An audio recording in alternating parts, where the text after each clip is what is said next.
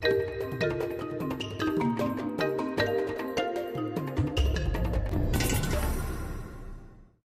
will briefly review the characteristics and biomechanics of the SI joint. The SI joint is the connection between the spine and the pelvis.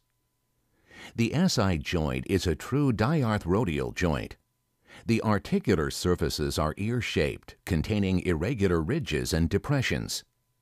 Its concave sacral surface is covered with thick hyaline cartilage, and its convex iliac surface lined with thin fibrocartilage. Biomechanically, the SI joint's movement is induced by motion occurring at other locations in the body.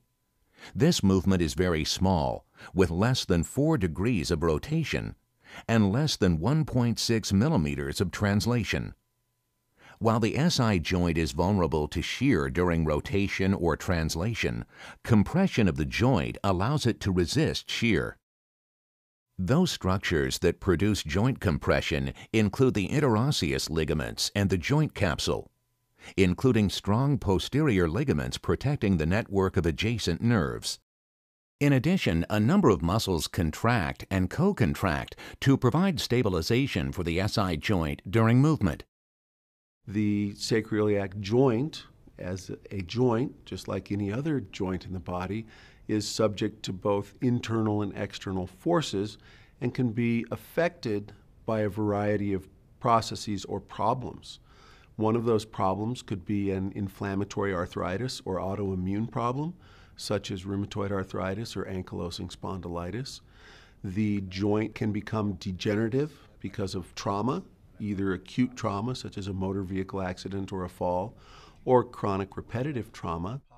In some series, up to 50% of the patients with sacroiliac joint dysfunction or pain had reported a precipitating traumatic event.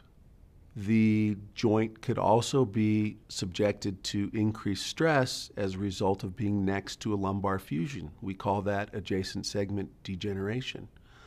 Another common problem with the sacroiliac joint is that it becomes hypermobile or dysfunctional.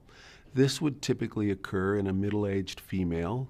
Females are somewhat more ligamentously lax than males, and it commonly occurs in females who've had multiple pregnancies.